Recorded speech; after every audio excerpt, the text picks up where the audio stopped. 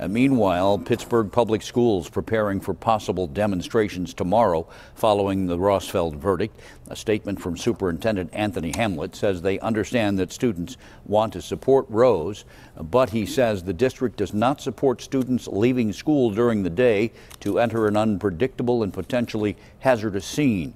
He also says students must have permission from their parents to participate in demonstrations and must follow the district's early dismissal procedures.